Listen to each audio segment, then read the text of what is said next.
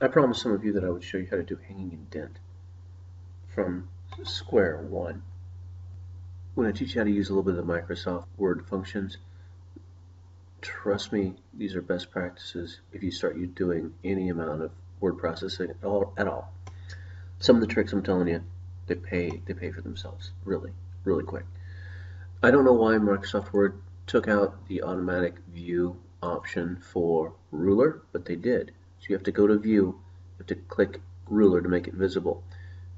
All good people should want to know what the ruler looks like. I don't know why they did that, but they hid it for people who don't use Word. I like those. They tell you things. When I'm editing, I like to see these format markers. Look here. You see this little circle there?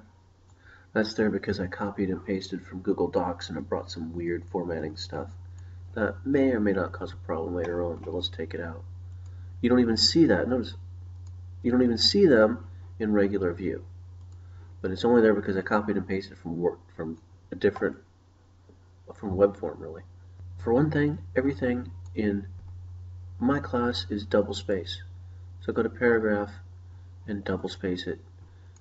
Another quick command, if you want to be really cool and impress people, do Control A to select everything, and then do Control 1 to single space, or Control 2 to double space. That's a nice trick. I learned that fairly recently in my life. Highlight this title of anything. Everything has a title. Your working title could be just what I told you the assignment was. I'm going to do it in create project proposal, and you're going to do one too later. I'm going to use my tab to indent 5 spaces, which is measured. Actually, it's a ½ inch. It's not 5 spaces. So I hate when people do tab, space, space, space, space, space. Because if I had done space, space, space, space, space, it would look like space, space, space, space, space. And that's really not the same as a ½ inch, is it? Normally, you indent the top line right there. You want to center works consulted. Do not hit space, space, space, space until it looks about right, and don't hit tab, tab, tab until it looks about right, because it won't be perfect. Use this thing right up here. See it? Center, Control E, center text. Does it perfectly every time. Get rid of the extra hard returns. Another reason I like seeing in this view is that you see the extra hard returns and you get rid of them. My works consulted, I've started. It's got to be hanging indent. I know right away it's not.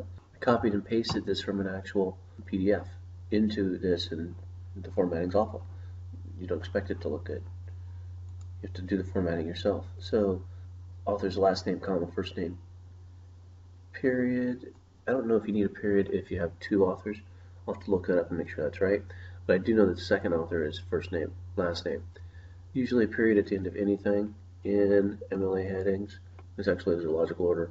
This is the journal title, so it should be in italics. The article title is in quotation marks. And notice, everybody gives you this information, volume 42, number 3. But that's not what it looks like when it goes into a citation in MLA format. Let's go to New Tab, enter Norton, and MLA, in case you didn't download already the Norton MLA update. But all you gotta do to find it is enter Norton and MLA in a search engine, and it comes right up. Now, I need to know how to do a citation for works cited for a journal, which is a type of periodical which comes up periodically, a journal magazine. It's a journal numbered by issue. That's on page 21. Every time I use MLA format, I have to look stuff up. That's the basic format. Few details to note. Read page 21, article or journal right there. They tell you author's last name, comma, first name, period, quote, title of the article, quote, title of the journal, volume, issue, year. Notice, this is the instructions beneath it is an example. Do you see VOL down there? No. Do you see NO for number? No. You see this, if it's in order, if it's done correctly, every piece of punctuation, every order means something. They don't even put the page numbers.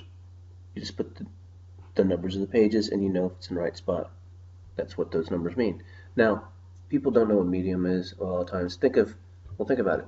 You get information from the media, right? Media is plural, singular is medium.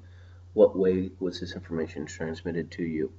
Was it in print? And if you're looking at a PDF like we just did, I call it a print because it came out of a journal that we hold, and that's how I treat it.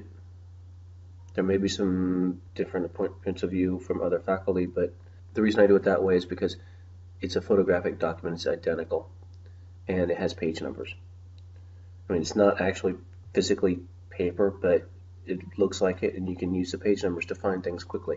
And because the page numbers are useful information, that's why I call it print. However, if it's from the internet, it's called web. That's the medium, the way in which it was spread or promulgated. That's not a hanging indent. How do you do hanging indent? This is fun. I like this. You probably guessed it already. Grab that little tiny triangle on the bottom. Boom, voila, hanging indent. Don't grab the little boxy thing, or it moves them both. With the top one, and it'll mess stuff up too. Now, works pretty similar in Google Docs. I can actually do hanging indent in Google Docs. Highlight what you want to do hanging indent in, but I have never gotten the bottom to move independently. But since the top moves independently, move the bottom over. Boom, hanging indent.